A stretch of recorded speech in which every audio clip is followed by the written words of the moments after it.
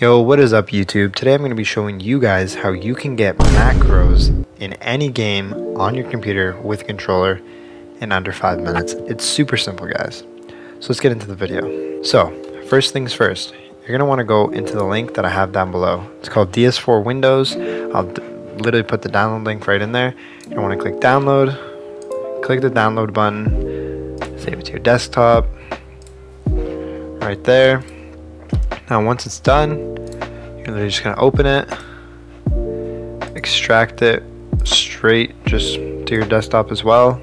It's going to make a new folder, and bam, just like that, you'll have it. So now, once you have it downloaded, you're literally just going to want to open it up. You might have to run it as administrator, but you shouldn't have to. So I have it open right here.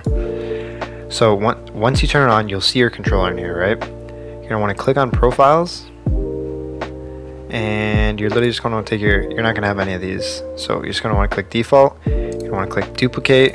You can name it anything, so we'll just name it macro YouTube video. You're going to want to save this. Now open up this. Everything's going to be the same as you have it. Click on special actions, new action. We're going to name it macro YouTube video. And then you're just going to want to choose a trigger for your macro. So for the sake of this video, I'm just going to choose the share button because you don't use that anyways. You're going to want to click select an action, click record a macro, click on repeat while held, and now click record.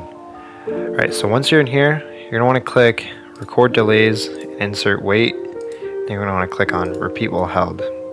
Now, once you click record, you're going to press your edit button. So for me, it's L3, R2, and circle to confirm it.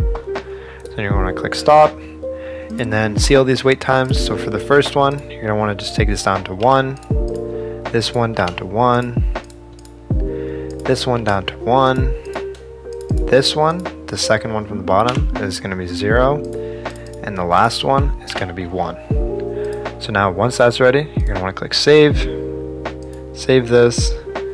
You'll see it right there. You're going to want to click apply, and then yo, it's me from the future editing this video.